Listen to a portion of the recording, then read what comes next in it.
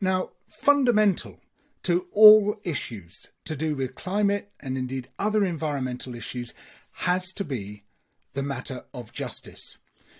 This is really a matter of intense global injustice. It's the rich nations and the rich people who have been primarily responsible for the climate crisis and indeed the rest of the environmental crisis. Generally, the richer you are, the bigger your environmental footprint. And it's those rich people who tend to be affected last and least. And yet it's the world's poor who are affected first and most, even though they are the least responsible for this massive global crisis. So if justice doesn't sit at the heart of our climate talks, and if justice isn't central to governments' concerns, then frankly, the conference is a farce. Because unless we do something to address this gross global disparity, where it's the rich what get the gain and the poor what get the pain, then we're going to perpetuate that disparity, whatever other measures governments seek to introduce. So I'm delighted and honoured to have three people with me today who are all working at the frontier of justice. I'm not going to say the coal face of justice, but at the very frontier of justice when it comes to climate and environmental issues. There's the celebrated environmental lawyer, Farhana Yamin. There's the leading activist with Fridays for Future and other initiatives in the Philippines, Mitzi Jonelle. And there's Rhiannon Osborne from Students for Global Health, who's also now one of the key crucial voices in the fight for global justice. So thank you, all three of you, very much for joining me. And I'd like to start with you, Farhana, because as well as being a very long-standing advocate for justice in general, you've now launched a new initiative called Justice Reset. So set the scene and please tell us about Justice Reset. Thank you so much, George, and thank you so much, Mitzi and Rhiannon, for the work that you're doing. So I think we've reached a fundamental fork in the road where the three treaties, I'm holding them up here, they're very battered, which basically small islands and vulnerable countries have asked for and negotiated. We would never have these if the vulnerables had not stood up and demanded accountability, demanded action. So these three treaties are not working. And what's happening is a massive lack of action and a massive amount of greenwashing from the world's biggest polluting countries and companies. That's what's happening. And they are not willing to talk about the consequences of 3 decades of inaction. That's what's happening. Loss and damage is happening. Harm is happening. People everywhere are experiencing climate impacts. They are living the IPCC red code right now. This is not in the future for them. This is right now. And that's why many people who, not just as long as me, who've been in the game, are so frustrated. Frustrated isn't the right word. Some expletives probably will do. But, that's the degree of broken promises. And we come here with broken hearts, but with a strong resolve to demand this recognition that harm is happening. It must be recognised. It must be acted on. That takes the form of many different things, but that's the fundamental starting point. And that's the starting point why we're calling it a justice reset, because there's no point talking about 1.5 or the 100 billion. Those are figures that are now far from the reality of what is happening. So that's the demand for a justice reset. And not, frankly, also to talk about it in the slightly legal and nerdy language of the negotiations where, we've talked for 3 decades about the common but differentiated and respective capabilities principle. We've talked about rich countries versus poor countries. We all have to now look honestly at the role of everyone. And obviously the biggest polluters have the biggest voice and say. And that's why they're not turning up, George, That's why they're still arguing the G20 in Rome for not phasing out coal. So maybe your comment about being at the coal face was the right metaphor. We are all at the coal face of justice, frankly. Mm. So tell me about the idea of Justice Reset and how it's going to change things if you manage to get it widely adopted.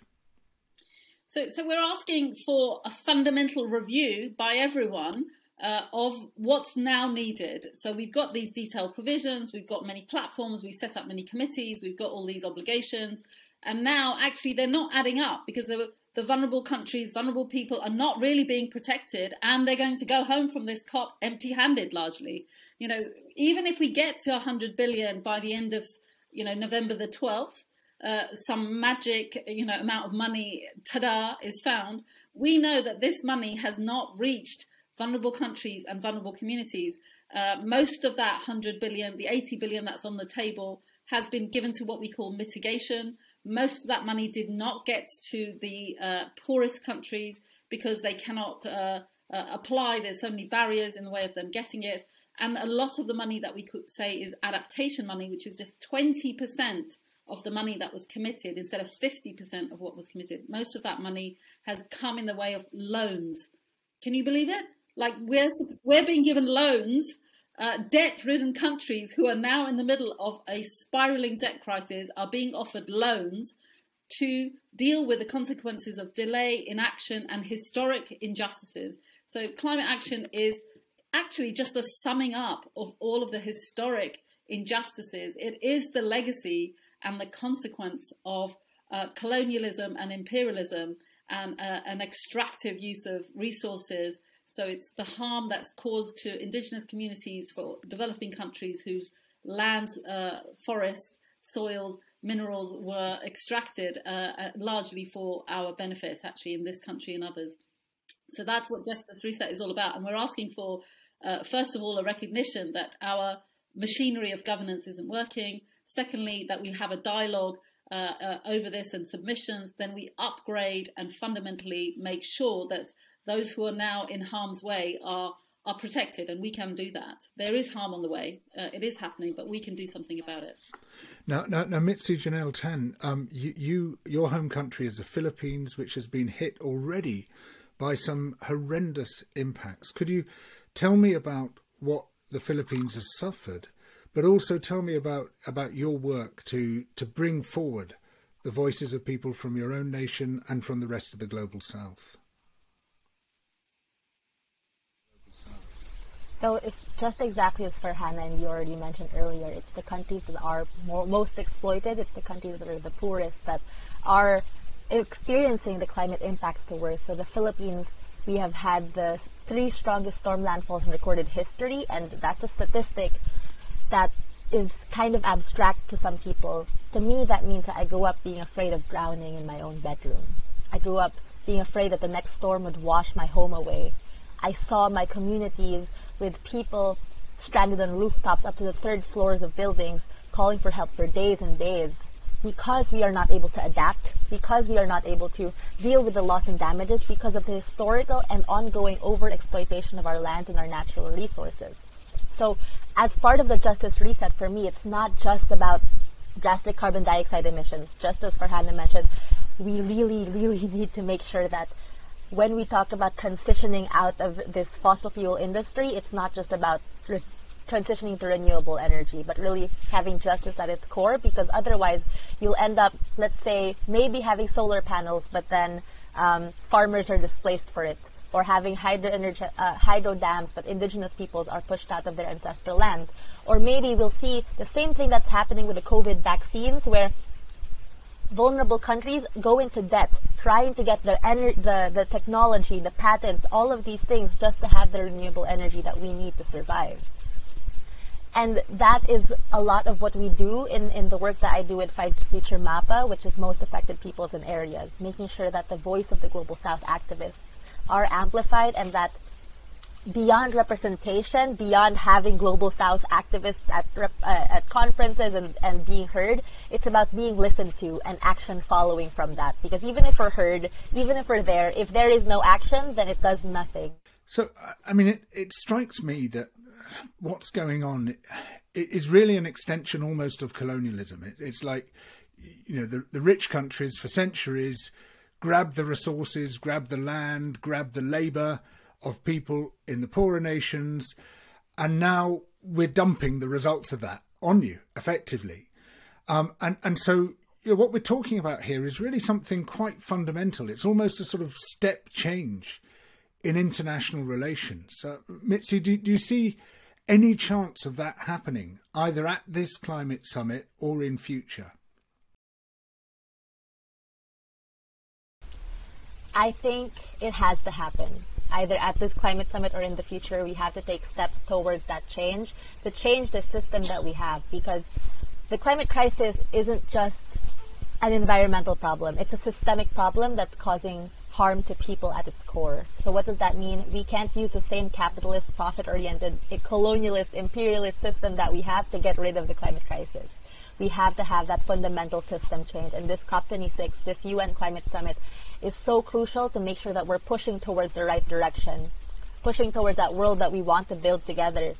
And I know it's not going to be a snap. World leaders decide this, we suddenly have the amazing world that we're fighting for. It's not. We're here to make sure that we're pushing towards the right direction, to minimize as much suffering as possible, and to make sure that we're going towards a world where no one is left behind. And do you see any realistic chance of that actually happening, of the leaders of the rich nations like ours here in the UK or like Joe Biden paying heed to what you're saying and being prepared to actually accept the idea of a reset taking place?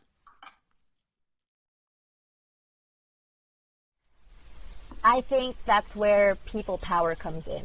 We have to come together on the streets, in the policies, all forms of civil society, all forms of the movement, those who are talking and negotiating with the leaders, those who are pressuring them from the outside. We all have to come together and demand for this justice. Just as Farhana mentioned before, all the previous policies and agreements that we had would never have happened if the vulnerable nations and small island nations didn't stand up.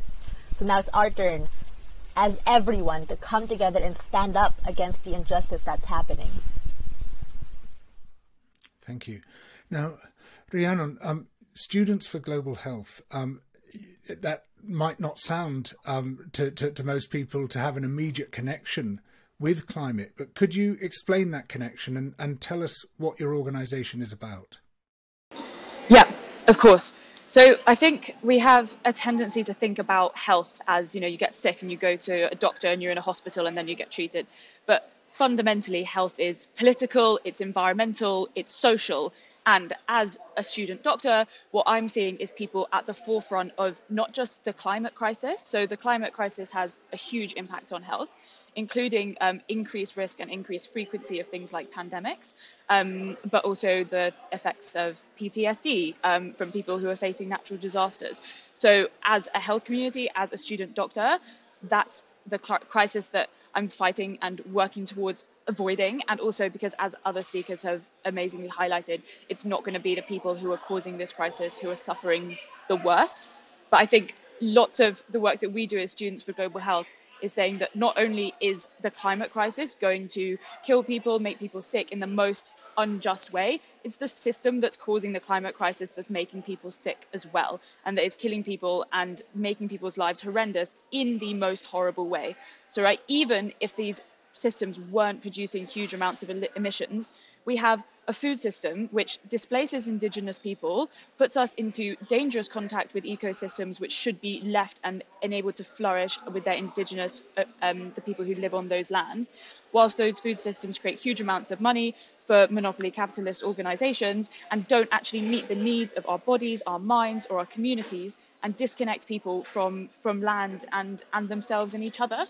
And you see this in the structure of the global economy as well. If a global economy was structured to look after people, we wouldn't have it so that rich countries were implementing boosters while most of the world hasn't had their first vaccine yet. And we wouldn't have it where air pollution is now a bigger killer than HIV and AIDS. So a lot of what we do is highlighting that, these systems aren't working anyway. And what we need far more than just emissions is a complete reset of the systems that have enabled us to get here, of a system that enables things like colonialism and imperialism to continue in the form of world trade rules and in the form of power dynamics, and a system which fundamentally doesn't support the flourishing of people or the flourishing of planet and is based purely on extractivism and profit. So as a health community, as a student doctor, I see just all of the time people who are sick, who are not sick. It's the economy that's sick, it's the systems that are sick. And those are the things that we really need to fight. And tell me about the activism that you're involved in to try to bring those issues to the forefront of politicians' minds.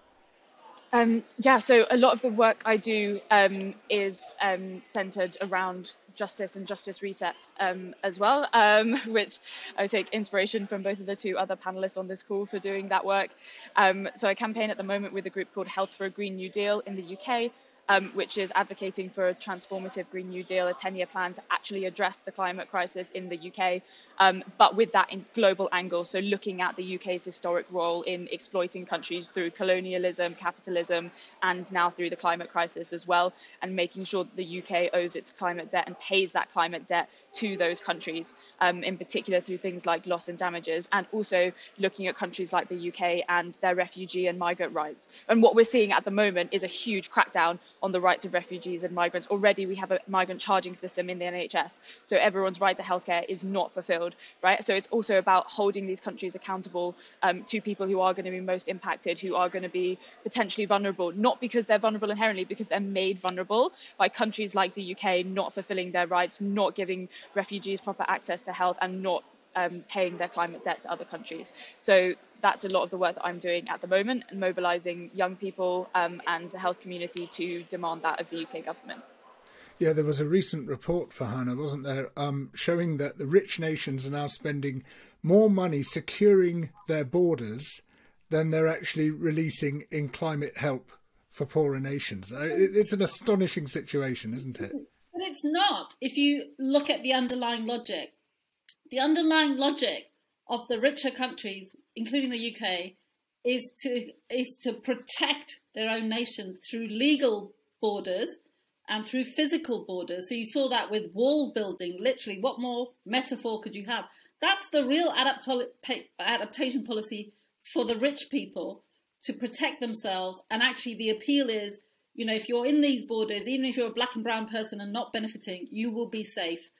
And let the others, you know, literally, you know, fry in hell. That is the absolute reality that is facing the world. And that's why, you know, I'm wearing around here a Solidarity Knows No Borders mask. And that is the reality that we're facing. So the DNA of our systems, others, black and brown people, whether living here or living in the majority world, it others and diminishes women. It makes vulnerable people, the elderly. It means that our young people future is being robbed, and we are actually the vast majority of the people. So women, black and brown people all over the world, youth, disabled people, these are at the front line. You know, whether it's a visible disability or a mental disability, whether it's a health-related set of issues. You know, gender justice, health justice, racial justice is climate justice. And that's what the fundamental reset is about. It's not really a new demand. It's just actually amalgamating and putting us all on the same footing. Because some people have thought, okay, let's fix this through the health sector. Okay, let's fix this with a bit of anti-discrimination legislation. Okay, let's fix this with some money for creches. And that's really not the scale of the solution that's required. The scale of the solution that's required is a reset of the whole system, which came about, you know, 400 years ago, basically, based on the fundamental notion that black and brown people weren't even people. We were not people in the eyes of the law that long ago. We were slaves or to be extracted. Nature was not seen as having rights. It was there to be exploited. So that's the reset that we're calling for, a fundamental reevaluation of our systems. And then one last comment. The most important tool of the powerful is to make you think you have no power. Yeah. And so we actually must believe in our power to change things. And we have that power, and we have made these changes. We have got 3 treaties. We are holding everyone to account. This isn't going to happen overnight, but fundamental system change is always people-led. It is always comes from the realization that we can change the systems, that they don't have power over us and we're not powerless. Now Mitzi, the 4 of us are talking about system change, and I think we're all agreed that, you know, you can't actually make any significant difference by just messing about at the margins of this within the existing system. And yet, you know, the G20 leaders in particular, they're talking about money. You know, we'll give you some money. not very much money. Some of it will be in the form of loans. You'll have to pay us back more than we give you, etc. But it's almost as if we're talking a different language. We're like in completely different spheres, aren't we?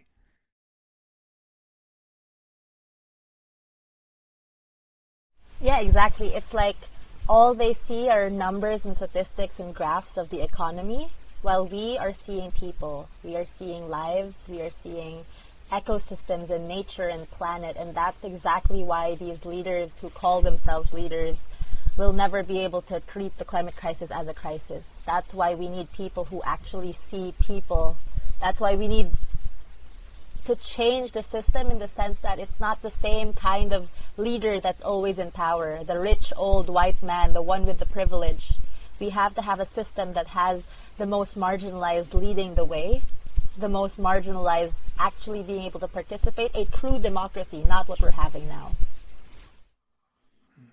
And so what justice effectively means is, not tampering and tinkering with what we already have, which are these highly coercive relations between the rich nations and the poor nations. But it means basically resetting those relations almost from first principles. If that were the case, what would the position of the Philippines, for example, look like now by comparison to what it currently is?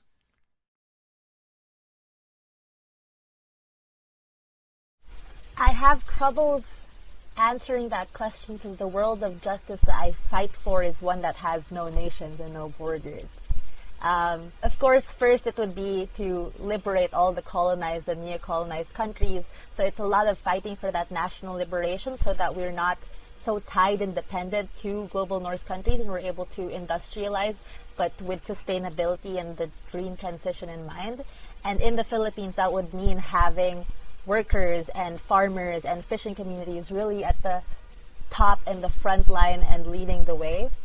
But that is just one step towards the world of justice that I'm looking for and I'm fighting for. The next step is really a world with no borders and no nations, just one community coming together. And it sounds so idealistic, but I promise that it is something that can and will happen because that is the world that we need, the world that has justice and equity and peace.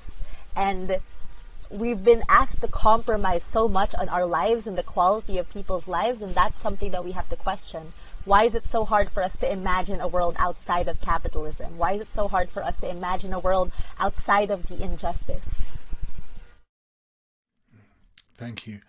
Now, Rhiannon, when governments do talk about money, generally the first thing they say is, we don't have any. And this is particularly the case when it comes to global health and the intersection of global health and environmental crisis, which you so eloquently laid out. But, it seems to me that almost that's an artificial constraint. Is it true that there isn't the money required for the sort of global health measures that you're talking about? And if it's not true, where does the money get found? Yeah, so I think it's definitely not true that there's no money. It's a question of where you spend your money. At the moment, countries around the world, including the UK, are spending billions subsidizing fossil fuels. They're literally subsidizing our own death, right? And they are spending billions on arms and spending billions on, like you said earlier, securing their borders, right? So it's not an issue of if there's enough money. It's an issue of what your priorities are.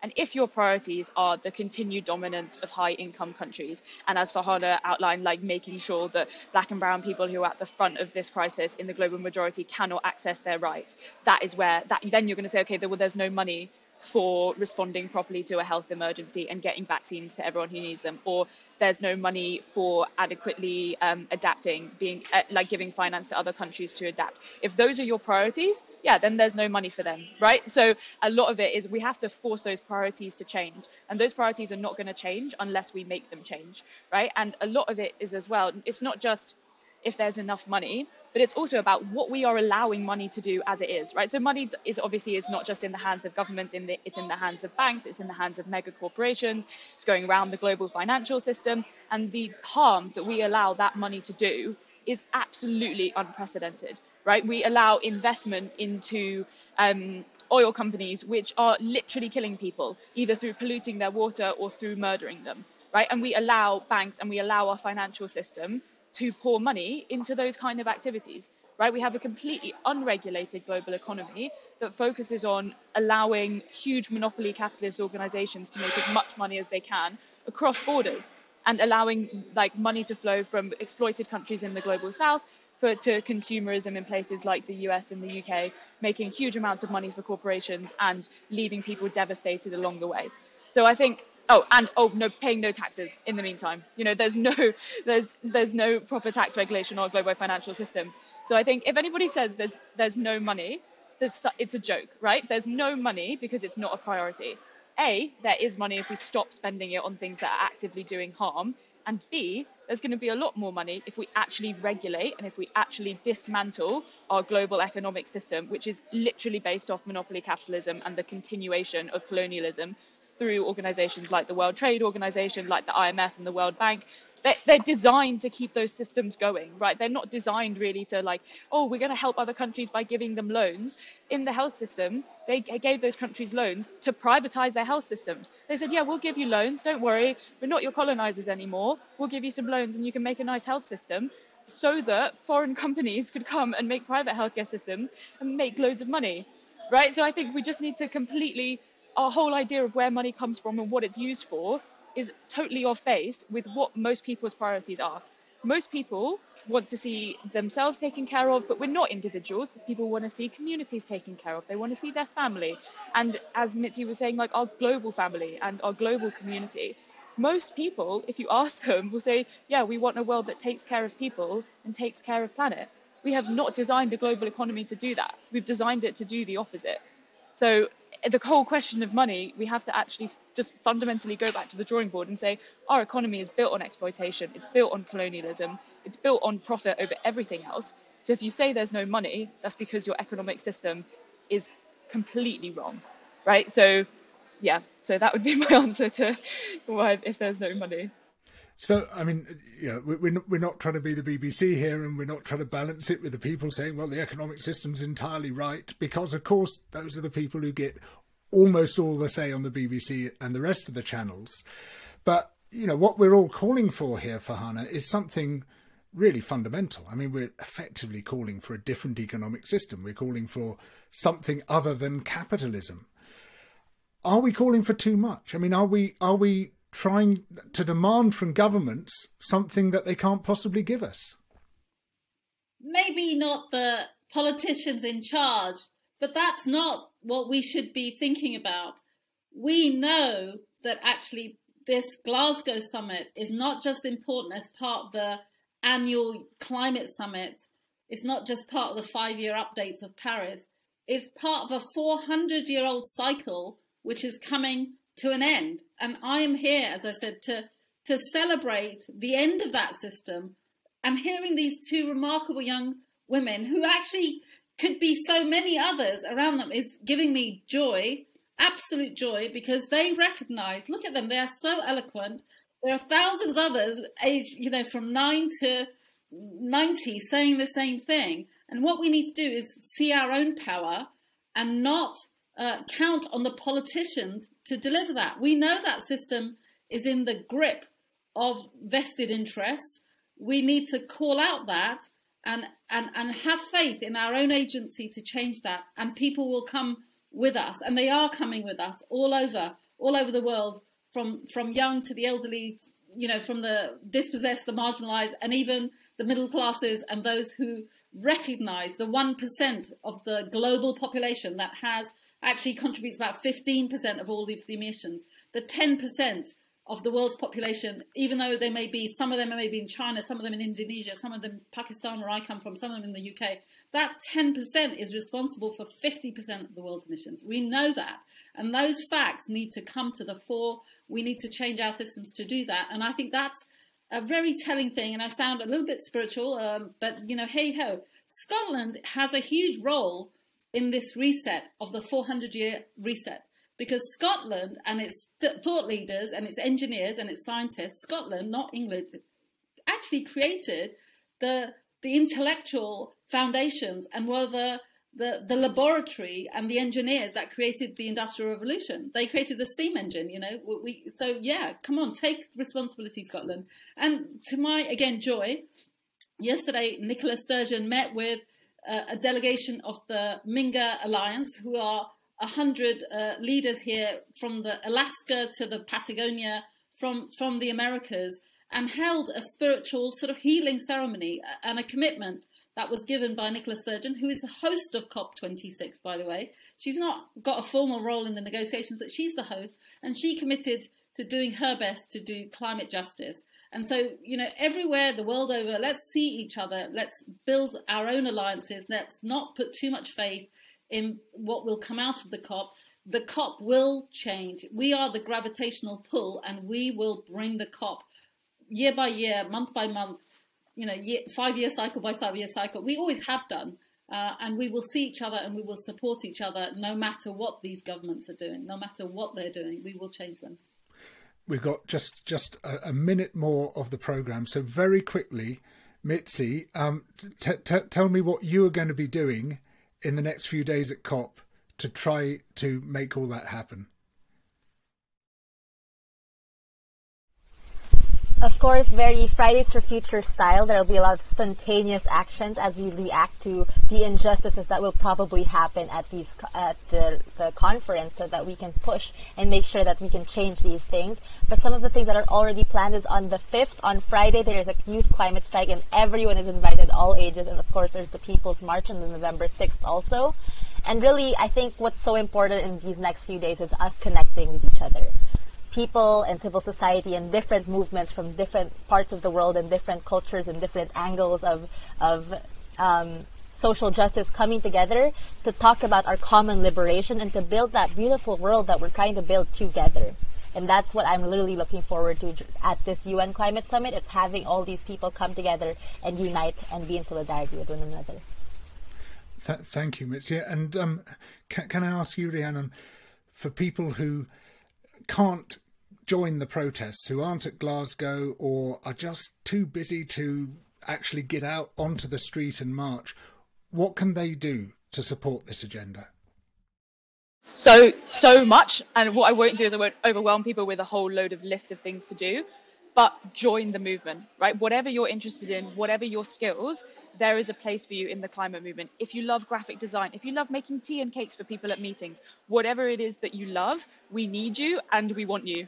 So if you're not sure where to start, go to the COP26 Coalition website. They have local groups all over the country. If you are at university, go to look at your university groups. There are so many ways to get involved, and the first step is starting, and it will go from there. Thank you so much, all three of you. It's been a real pleasure, a real privilege to talk to Farhana, Mitzi and Rhiannon. Really three incredibly inspiring and articulate people. I honour you and thank you for joining us. And thank you to all the audience. I hope there's lots of you listening to Monbiosis on COP26.tv.